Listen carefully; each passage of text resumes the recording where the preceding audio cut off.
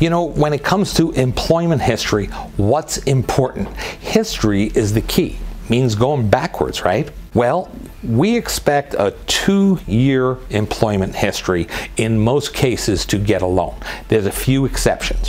When you go to school, you get a college degree or maybe a certificate class of some kind that shows you took this serious, and we use that in lieu of the 2 years experience.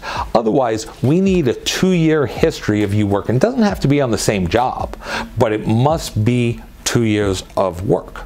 So if you're looking at a commission job, we're going to need, you know, close to a 2-year history of you working commission so we could average out the income. You can't say, hey, I've been working at this job for 3 months. I'm making great money. I'm making 10 grand a month now.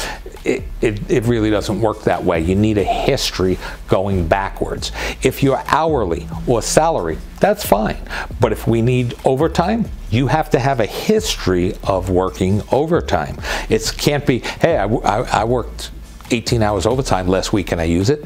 No, unfortunately not.